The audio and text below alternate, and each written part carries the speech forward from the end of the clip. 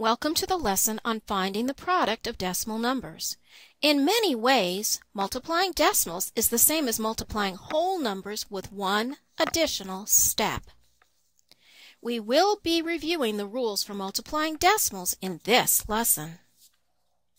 Consider the following number: 123 and 4,567 ten-thousandths.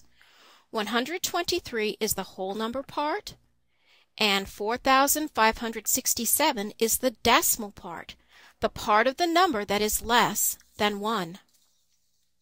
When we multiply decimals, there's no need to line up the decimal points.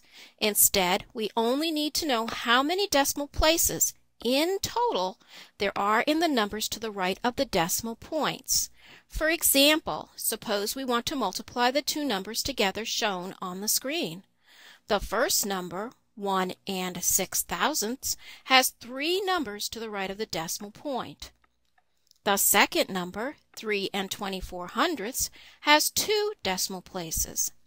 Therefore, when we have found the product of the numbers 3, 2, 5, 9, 4, 4, we need to place the decimal point so that there are 5 decimal places.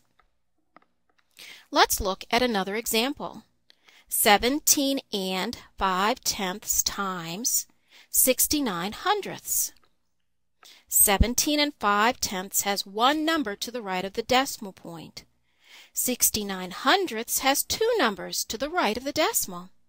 Therefore, in total, there are 3 decimal places that have to appear in the product. The product of the numbers is 12075. Placing the decimal point so that there are 3 decimal places provides a product of 12 and 75 thousandths. One last example, just to be sure you have the placing of the decimal point idea down. I am going to assume that you have no problem finding the product of the numbers, so I'm going to do that part for you. What I want you to concentrate on is where to put the decimal point in the answer. Ready? The first number has 3 decimal places. The second number has 1 number to the right of the decimal point.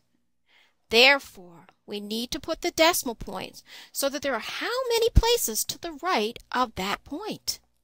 Correct, 4. Therefore, the decimal point goes between the 1 and the 8 in the product. When multiplying decimals, all we need to do is find the product of the numbers and then place the decimal point. The decimal position is the total of the number of places that are in all the numbers being multiplied together.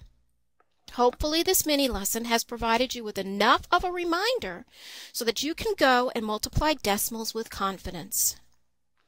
Thanks for watching this lesson on multiplying decimal numbers.